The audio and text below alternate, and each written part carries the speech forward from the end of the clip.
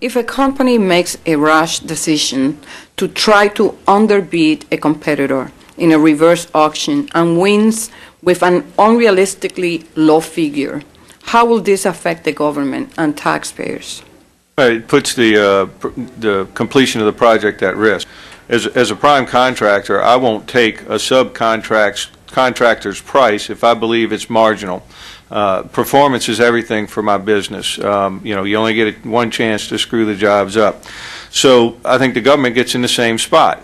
If they take a price that they know is marginal, you know, it puts the completion of the project at risk, which then, you know, a project has inherent costs, and if you get too far below them, you know, you're going to end up with not being able to finish the job and somebody else having to come back in, and that gets very expensive and delays the project or completion. Thank you. Mr. Palatiello, the Brooks Act requires agencies to use qualification-based selection, or QBS. This requires factors besides just price are used when evaluating. Yeah, this requires factors besides just price are used when evaluating firms for the provision of architectural and engineering services. If any agency fails to do this, what enforcement mechanisms are in place to compel cooperation?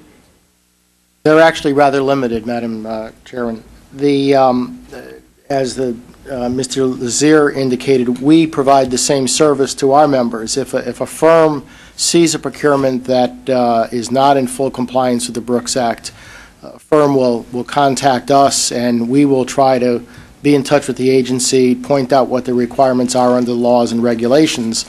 But that's very voluntary on the part of the agency as to whether they want to work with us and try to make it right. Mm-hmm. The only other alternative is for the firm itself then to file a protest.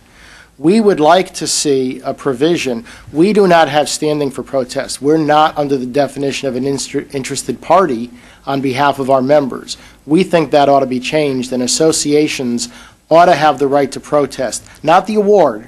Mm-hmm. The associations don't want to get in the middle of does Company A or Company B win the contract, but in order to help make sure that the Brooks Act is properly enforced, we'd like to have protest standing to do that on behalf of our member, so that our members, so that their name is kept out of it.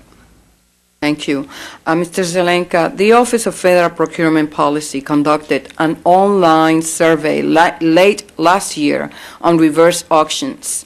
Do you think that this was a useful method for gathering input on reverse auctions?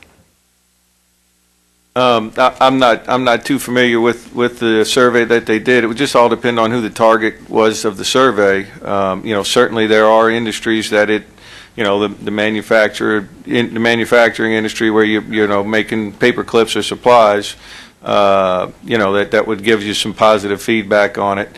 And there are other industries, you know, complex service industry or a construction industry, I think you would negative. So I'm not sure who the target was on it. But, okay, well, do you have any other questions? I want to thank all the witnesses for spending time with us this morning and providing some insightful information as to the dynamics that are going on with federal procurement practices.